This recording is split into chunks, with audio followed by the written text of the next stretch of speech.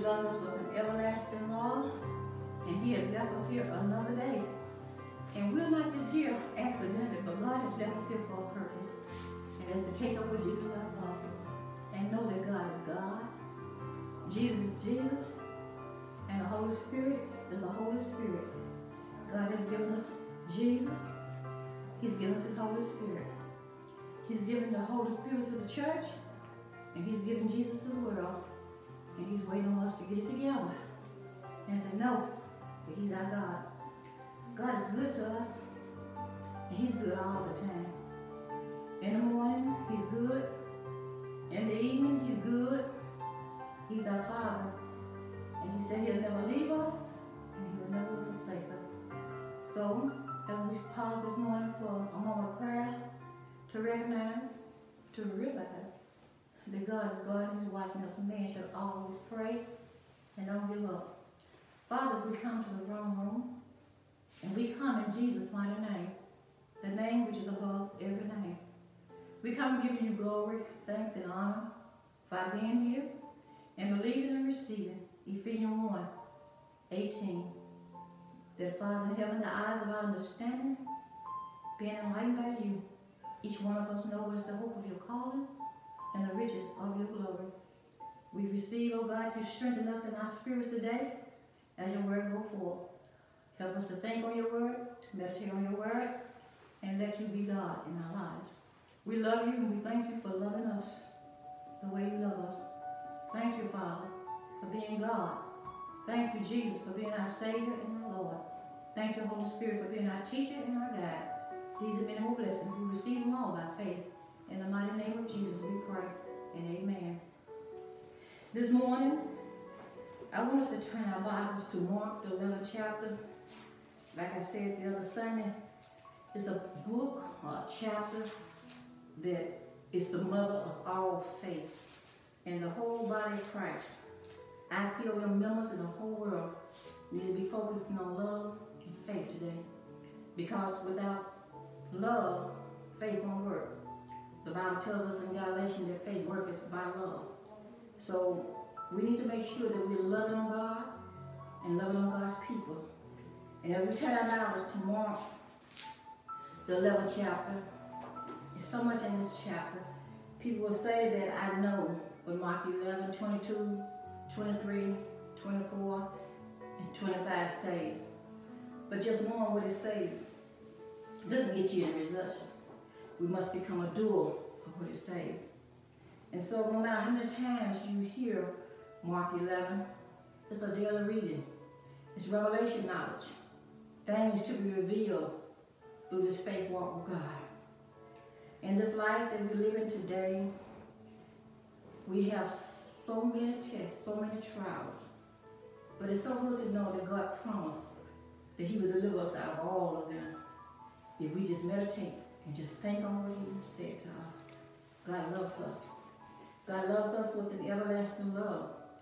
In 1 John, the 3rd chapter, He talks about what kind of love is this? What manner of love is this? What kind? That God can look beyond who I were and just see me for who Jesus is and love on me just like He loved Jesus. That's some love. Love looks beyond my faults, and love sees my need. And I thank Him for that. And like I was saying in Mark, the 11th chapter, I have quite a big scriptures that I have written down this morning. I want to break them down for just a little, and all of them. Mark 11, 22 through 25, and Luke 10 and 19, 2 Timothy 3 and 12, Psalms 34, 11 through 14, and verse 19, Psalms 112, 7 through 8, James 1, and verse 22, John 6 and 6 to 3, John 10 and 10, and 2 Thessalonians 5 and 18. If we put all of them together for this week, we will have enough information to last us until next Sunday if we meditate on these scriptures all week long. For the Bible tells us in Joshua 1 and 8 to meditate day and night, and we will make our own way prosperous, and we will have good success. In this world that we're living in today, the tests, the trial, that the church is going through today, we are victorious over it. We are victors. But in order for us to see it, we must get on our duty as a soldier in the army of the Lord, knowing that we've been made the righteousness of God, who we are in Christ Jesus, and that we're more than conquerors. Remember this as I go through these scriptures. God loves us. Someone loves us like God loves us. There is no way that God can put any kind of evil on us. He has no evil to give us. He's nothing but love. He loved me. He loved you. He loved the whole world. For the Bible said in John 3:16, for God so loved the world. He loved the whole world, that he gave his only begotten Son, that whosoever believe in him shall not perish, but have eternal life. God loves us. And the thing that we need to do is to fall in love with God ourselves. And Jesus tells us in John 14, he said, if you love me, you do what I ask you to do. You keep my commandment. And so this is a command from God this morning, that he's ordering us in Mark the 11th chapter to go to that chapter, build ourselves on faith, and know we have what we say. It's in our lives today, there are mountains that each one of us have. We know COVID-19 is a mountain. It's a mountain that all of us are experiencing this day. But it's so good to know that praise moves mountains. The word moves mountains. The life of Jesus moves mountains. But those mountains will not move just by knowing. Those mountains going to move just by saying. I listened to the prophet last night, Brother Copeland. That's my prophet. And he said God had told him that this thing was going to be over sooner than he thought. But he didn't tell him how he knew that it was going to be done. But at the same time, he came back to him and talked to him and told him that the heat was going to burn it out. And he asked everybody to start praying for heat, for the temperature to rise, so that all the symptoms of COVID-19 can be erased from this world. And so I'm asking you today, all of you that are listening to me, begin to believe and receive the heat that he talks about. And then I want us to go on down to Mark 11. I said Mark 11, but I want you to look at Mark 10, the 10th chapter Mark. No, that's just the 11th chapter, in the 13th verse. And seeing a fig tree, this is talking about Jesus, seeing a fig tree, after having leaves, he came, if happy, that he may find anything thereon. And when he came to it, he found nothing but leaves, for the time of figs was not yet. And the 14th verse said, and Jesus answered and said unto it. Jesus answered the fig tree because the fig tree was, he was wanting food from the fig tree. And there was no food there. And so Jesus answered the fig tree and said, no man eat of thee hereafter and forever. That fig tree was Jesus' mountain. And the way he talked to his mountain is the same way we got to talk to ours. We got to let the mountain know that we are in control through our God. We have the power to talk to every mountain that it is. I don't know what mountain you may have in your life today. It might be a mountain of sickness. It might be a mountain of disease. It might be a mountain of pressure from the world, a mountain of worry. It might be a mountain of strife, bitterness, and resentment. It can be any kind of mountain. Satan can put things in our way, but we have already overcome whatever he put in our way, but we have to appropriate, we have to apply the word of God to get rid of the mountain. And so, when Jesus talked to that fig tree, I said it was a mountain in his way. And this is the way he got rid of the mountain. He talked to it. And Peter was so excited the next day as they came back, and they seen when Jesus talked to that mountain that fig tree had dried up from the root. Just because Jesus talked to it. Jesus tells us, I need you to do the same thing. So many times we're praying, but we're not speaking. God did not tell us to pray to him. He told us to say to the mountain. So many of us, we are saying to God, we're praying, God, please. No, he said you talk to the mountain. I'm a whosoever, And you are a whosoever. And we, as whosoever, need to say what God told us to say. He told us, first of all, in the 22nd verse, to have faith in God. And what he's saying, have faith. Like you would say, have a piece of candy. Have faith. Come on, have it.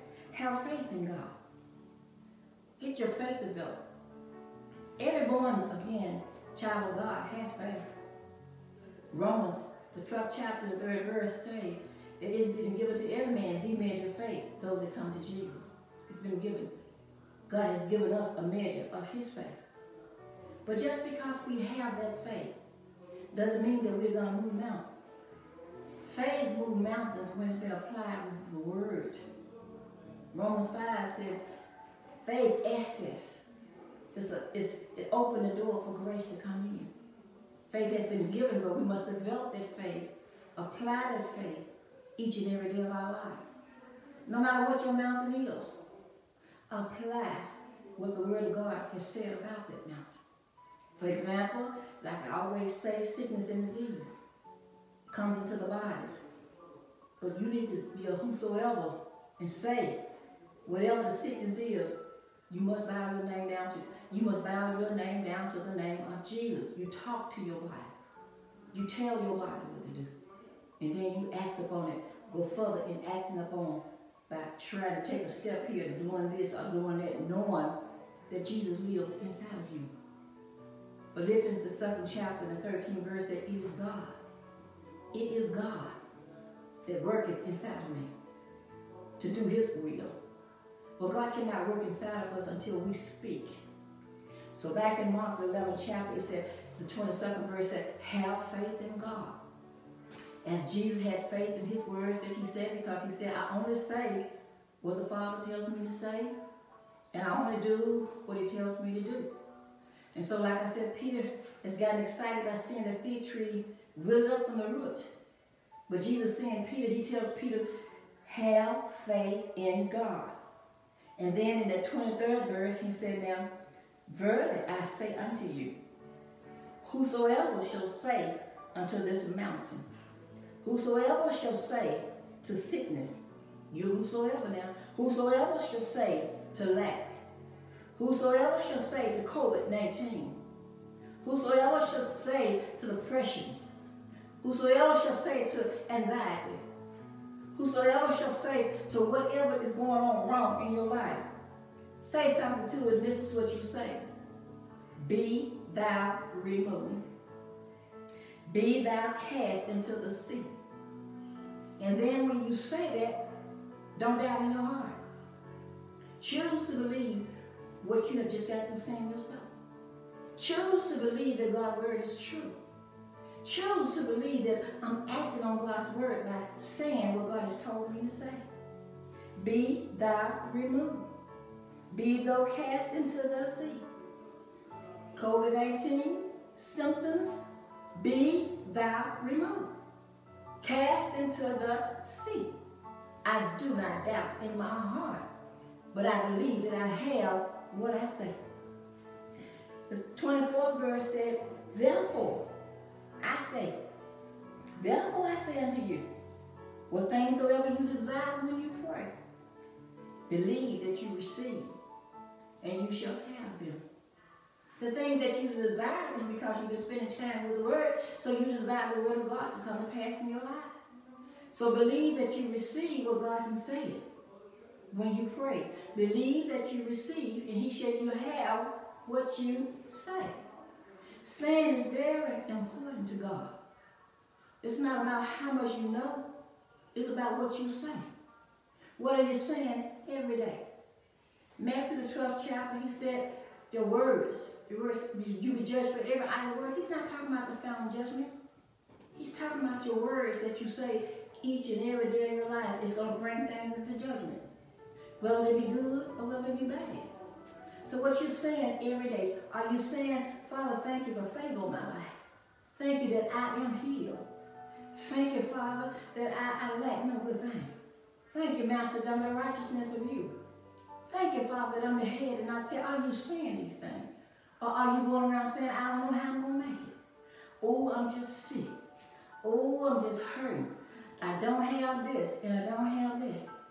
Well, Romans, the 8th chapter said, if I've given you my son, I have given you all things. So if I've given you all things, and all things are yours, then why do we say what we don't have? Instead of saying, I have everything. I'm just taking time. It's taking me time to work this thing.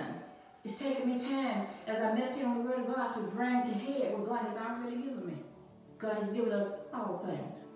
Then in the 25th verse, he said, when you stand praying, while you're talking to God, forgive. Forgive.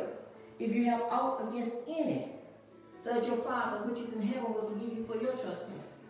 Well, we know that God has forgiven us for past, present, and future sins. But we need to confess our sins. If you got any aught in your heart, any resentment in your heart, if you've done anybody wrong, just go to the Father and say, Father, I was wrong. Now I repent and I receive my forgiveness that you have already forgiven me for. I receive it by faith in the name of Jesus. So today I'm telling you in Mark 11, all week long, talk to that mountain. Tell that mountain what to do. And God honor you because you're honoring his word. So as we leave Mark 11, I want you to go to Luke 10 and 19. In Luke 10 and 19, I'm giving you scriptures so all week long you can go home and read these scriptures and know this is God talking to you. In Luke 10 and 19, he said, behold, I give unto you power to tread upon serpents and scorpions and of all the power of the enemy, and nothing shall by any means hurt you. So what God is saying, I'm giving you power. That power operates in the name of Jesus. The 77 had just come back out from a journey, and this is what they said. They returned with joy, saying, Lord, even devils are subject unto us through your name. And he said, I seen Satan fall from heaven like lightning.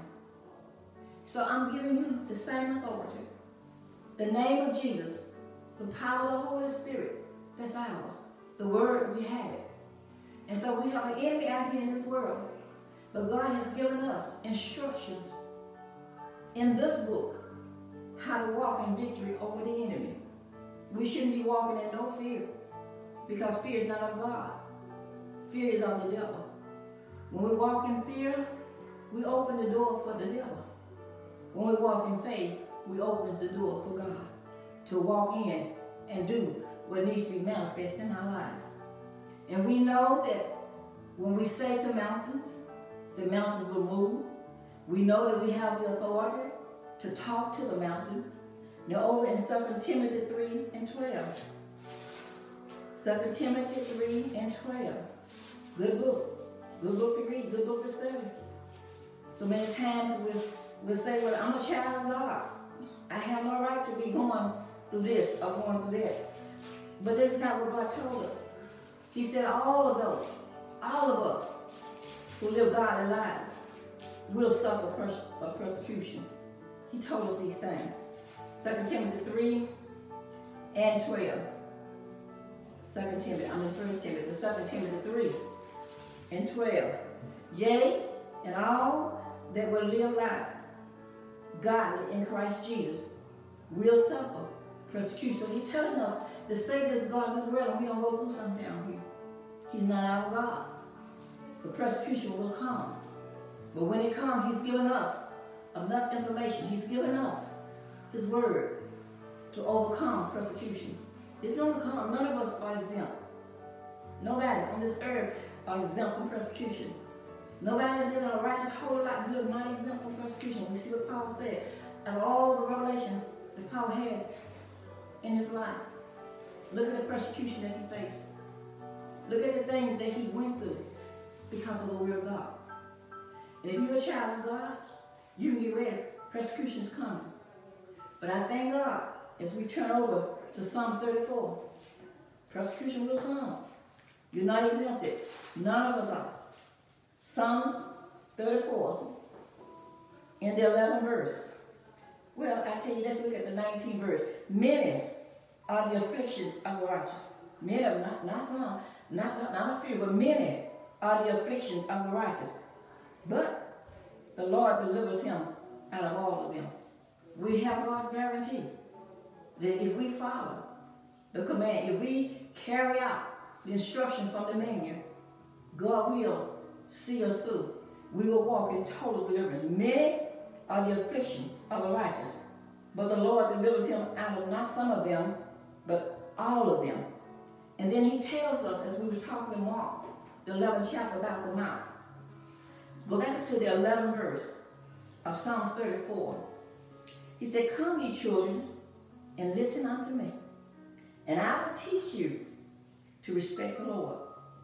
What man is he that desires life and love many days, that he may see good?" What man desires a long life and see good days? If you're going to see some good days, it's something that you're going to have to do with your mouth. He said in the 13th verse, this is how you're going to do it. "Keep your tongue from evil and your lip from speaking guile." If you're going to see good days, he said, keep your tongue from evil and your lips from speaking guile. Then he said, "Depart from evil and do good. Seek peace. Pursue it." And then as you're doing, he said, "The eyes of the Lord are upon the righteous, and his ears are open to their prayer. The face of the Lord is against them that do evil, to cut off the remembrance of them from the earth. The righteous pray, and the Lord hears and delivers them out of all their trouble." He delivers us out of all our trouble. The Holy Spirit is so good. He lives on the inside of us, and he tells us what chapter, what verse to go to. Just like he instructed me to give you these chapters and verses this morning, and all you have to do is just go through them and say, "I receive this, Father. This is for me." And then in James 1 and 22, the book of James, Jesus' brother, 1 and 22. He talks about the word of God. He asks us not to be a hearer of the word, but be a hearer and a doer. For we know that faith comes by hearing, and hearing by the word of God. But what you hear, you must do. Because just to hear the word and don't become a doer of the word, you're still in the same boat you was when you first heard the word. In James 1 and 22, he said, "But be ye doers of the word, and not hearers only." Because if you just hear the word and a dance and a praise, ain't gonna get it. You got to do the word. I mean, you got to apply the word to your everyday walk. If you're not willing to apply, then what good is to hear it? You must become a hearer and a doer of the word. Because if you just hear, you're just deceiving yourself. But you got to become a person that's going to speak the word. A person that's speaking to the mountain, speaking to finances, speaking to sickness, speaking to diseases, speaking to whatever mountain is in your life. You must apply. We must apply the word of God with our mouth every day of our life. John 6 and 63, he says, "My word is spirit, and my word is life." So since God's word is spirit, and since God's word is life, that means life knocks death out the way. Under the death cycle, under the curse, in Deuteronomy the 28th chapter, starting at the 15th verse, it has a list of curses. And we know that Christ has redeemed us from the curse of the law. We know that the law is not made for a righteous man. We know that grace ends the law. Jesus Christ came to fulfill the law. Moses was given the law for Israel, but God has given grace to the church. Grace is Jesus Christ. And Jesus Christ has done everything for us. We shouldn't be worried about what's going on with COVID-19. We should be praising God because our victory is in Christ Jesus, and we have Christ Jesus. We have him. We're not going to get him. We have him. My words are spirit. My words are life. In Proverbs, the 4th chapter, he tells us, "My son, attend to my words." So when you're attending to the word, you're attending to life. When you're attending to whatever the devil is saying, you're attending to death. But he said, "My son, attend to my word." I need you to incline your ears to what I'm saying. Listen to what I'm saying. I don't want you to let them depart from your eyes. Every day your eyes ought to be somewhere on God's word. For that mountain that's in your life, that scripture that you're standing on, for that mountain to move, you need to not let it depart from your eye. But keep it in the midst of your heart. For my words are life, he said. Keep it in the midst of your heart. It's your medicine. You know, the doctor can give you some medicine to make you feel good, but there's no medicine like Jesus' medicine. There's no medicine. In Proverbs 4th chapter, the 20th verse, he said, my word is medicine in your cross reference.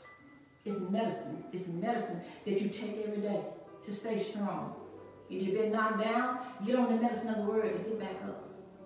My word is medicine to those that fed. It's health. It's health to your body. And then in John 10, he told us there's a thief in this world. There's a thief out here. And the enemy, he's coming to steal your words. When you hear what God has to say about your mountain, when you hear what God has to say about your circumstances, your situations in your life, the enemy will come and put people in your pathway to get you to say just what they're saying instead of you saying what God said. But John 10:10, he said, the thief came but to steal. Steal what? He came to steal the word. If he can steal the word, he can kill you. If he can steal the word, he can destroy you. He said the enemy came to steal, he came to kill, and he came to destroy.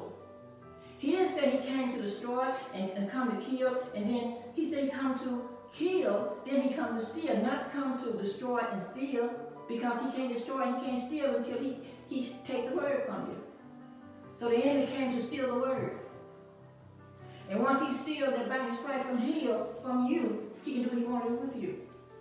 So he said the enemy came to steal the word. So if he steals the word, he can steal your joy, he can steal your peace, then he can kill you and he can destroy you. But if we lay hold to what God's word is saying in John 6:63, my word is spirit, my word is life. That means the devil can't kill Jesus. His word is life. But Jesus can destroy him from your life if you let him. And I'm not saying that he won't come back. He will, as long as we're in this world. But we overcome with whatever he comes back with, because we have the word of God. And going through our circumstances in life, I want us to go to 2 Thessalonians. 2 Thessalonians 5:18. 2 Thessalonians 5:18. We look at rejoicing. We look at joy. When we know we don't have any joy operating in our life, we know we don't have any strength. But when our joy rises, then our strength comes, because the joy of the Lord is our strength. I said when he comes to steal the word. So when he steals joy, he can take you down. In Thessalonians, 1 Thessalonians, I said second, but 1 Thessalonians 5:18, he said, in everything, give thanks. For this is the will of God in Christ Jesus concerning you. He did not say for everything, but in everything. In everything, give thanks. Don't thank him for everything. I don't thank him for sickness. I don't thank him for diseases. I don't thank him for lack and poverty. I don't thank him for the stress, the depression. But in the midst of what you're going through, he said, give thanks. You give thanks because you know God is bringing you through. In everything, not in some things. In, not for. In everything, give thanks. For this is the will of God in Christ Jesus concerning who? Concerning you. So he's telling us to thank him. We have so much to be thankful for. So much to be grateful to God for. And we shouldn't take it lightly. We know we say, I thank God for waking me this morning. I thank him for clothing me in my right mind. I thank him for food, for clothes. I thank him. I thank him for salvation. I thank him for everything. But I thank him for the Holy Spirit, my comforter, my standby, my helper, my intercessor, my guide, my teacher, the Holy Spirit. I thank him so much for him, because through the day, as I meditate and as I think on God's word, and just let my mind think on what he said about mountains, I know within me that I'm getting a revelation. The Holy Spirit is going to reveal things to me on these scriptures that I'm standing on. He's going to show me things. He's going to show you things. As you meditate this week on these scriptures that I'm giving you, he'll show you things. And John, he said, I'll show you things to come. I'll show you future events. We must get with him, though, and let him be God. Our words, your own words will kill you, and your own words will make you live. Proverbs said, life and death It's in the power of the tongue. Not just life, but death is there too. Not just death, but life is there. You can take your tongue and speak life, or you can take your tongue and speak death. It's your choice. Your choice. As we look in James, the 3rd chapter, we read to James, the 1st chapter, we must apply the word. Not just be a doer, a hearer, but be a doer of the word. You can't just hear the word, but you must do the word. In the 3rd chapter of James, good book, the 3rd chapter, and he talks about in the 6th verse, and the tongue is a fact. Your tongue is a world of iniquity. So is the tongue among our body parts, our members of the body. It defiles the whole body, and it sets on fire the course of nature, and it is set on fire of hell. Your tongue can get your body delivered by the word of God, or your tongue can cause the curse to operate in your life, although you've been redeemed from it. Your tongue is a world of iniquity. Your tongue has not been born again. Your spirit has been born again. But that tongue, you can't control it by yourself. No man can tame the tongue by himself. But we're not by ourselves. We have the Holy Spirit.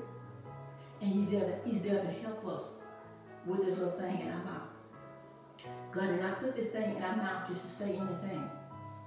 He gave us a tongue to speak His word. In Luke, I think it's Luke 21, when He said, I've given you a mouth and I've given you wisdom. And why do you think He gave it to us? To use it. Wisdom is His word. And He gave us a mouth to speak. Isn't it amazing to you that the arm can't say nothing, the speak can't say nothing, the eye can't say nothing? Can a voice, our tongue, our mouth is God's voice piece. And so He tells us in Luke, He said, I've given you. God is so good to us. I've given you a tongue. I've given you a mouth. Luke 21 and 15. For I will give you a mouth and wisdom. With all your adversaries shall not be able to gainsay nor resist. The devil cannot resist what God is saying. God has given us a mouth. He's given us a tongue to speak. And He said the enemy cannot stand against what we're saying when we're saying what He said. So in James, the 3rd chapter, in the 6th verse, He said, your own tongue can set your body parts on fire. Or your own tongue can get you healed by saying what God has told you to say. He talks about our members. He said, among our members, it defiles the body. It messes up our body. And so many people today they don't realize what they're saying. They're saying any and everything. If that fig tree heard Jesus talking, your body hear you talk. That fig tree tuned down to the words that are coming out of Jesus' mouth.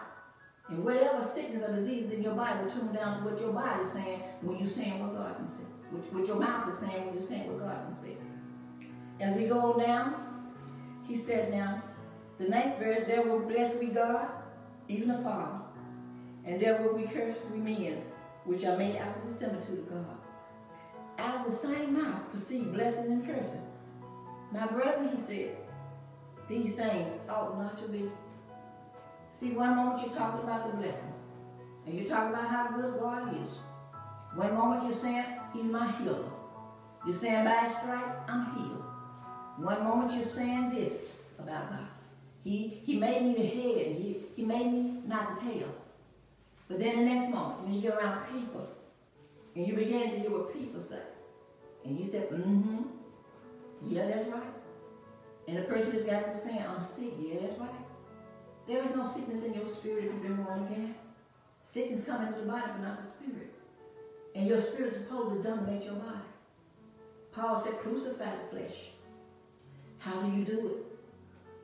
With the words of your mouth, coming out of your spirit. And that's why over in Philippians, Paul said in Philippians 2 and the 13th verse, I've given you. He said, what is God that works in me? How is God going to work in you without you saying something? You couldn't even get born again without your mouth. In Romans, the 10th chapter, he talks about this. In Romans 10, it's so good. We're not under the law, we're under grace. But the 10th chapter of Romans, he said, 8th verse, But what does it say? But what says it? The word is not thee. The word is not thee, even in thy mouth and in thy heart.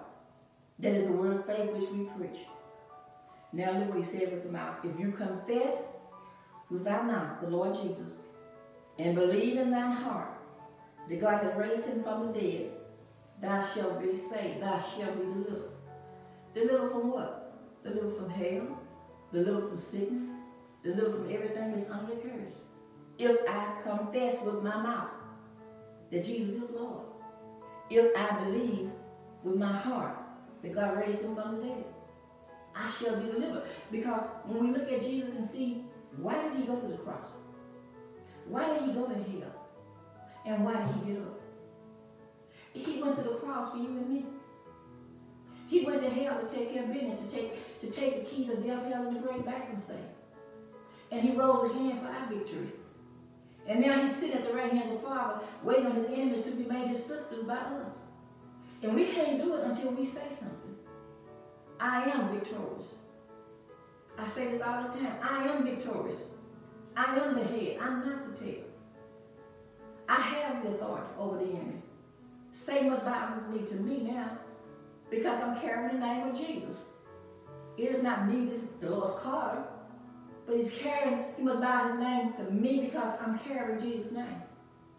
I have that name. God has given me that name.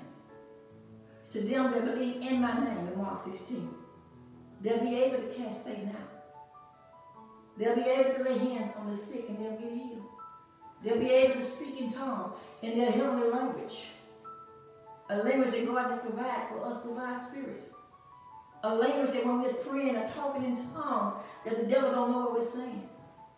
To strengthen us and build ourselves up on our most holy faith, praying in the Holy Ghost. God has given us all kind of ammunition to work against the enemy with. If we just do it. And we must do it with our mouth. So back to Mark 11 again, we need to have faith. We need to talk to that mountain. We need to tell that mountain where to go. And we must believe that we receive, that we have what we say. And above all this, what I just said, you must forgive. Hold no oath in your heart against nobody. Whatever it is, let it go. Because it's not worth the blessing that God has given us. It's not worth it. God is good, and he's good all the time. So IPOM, I want you to take these scriptures, Mark 11, 22 through 25, Luke 10 and 19, we have the authority. 2 Timothy 3 and 12, don't bother about persecution as it's coming, but remember that you are an overcomer. Psalms 34, he shows us that our tongue will deliver us. Psalms 112, he said we are established. I didn't get to that one today, but Psalms 112 talks about being established, meaning I'm settled. I'm settled on what God has said, nothing else but what he has said. If God said, I believe it, and that settles it.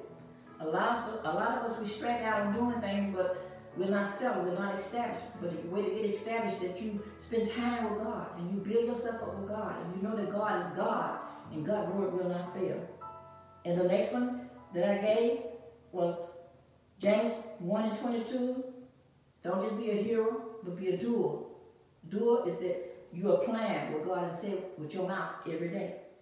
John 6 and 63, whatever you apply from what God and the word has said, know that his word is spirit and his word is life. John 10 and 10, he said, I came to give you life. I didn't come to give you death. And 2 Thessalonians 5 and 18, not for everything, but in everything, rejoice. And Philippians 4 and 6 said, rejoice always. And again, I say, rejoice, redo it over and over again. Once you get the scripture on it, and you see what the scripture is saying, and you receive the scripture, put your joy clothes on. Let heaven know that you rejoice in Jesus. Rejoice in God, and rejoice in the Holy Ghost. Be blessed today, and I love you all. Thank you for tuning in, and until we meet again, let God be God in your life. Amen.